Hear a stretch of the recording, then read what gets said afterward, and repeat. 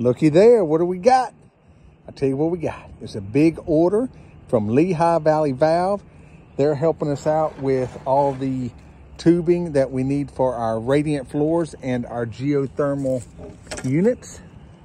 So this is all the 1/2 inch PEX, 1 inch PEX, well actually some 3/4, 1 inch and 1 1/4.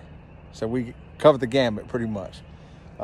We'll be getting into this more on our geothermal videos as we get into it, but just wanted to show you that FedEx dropped this off, so we got it.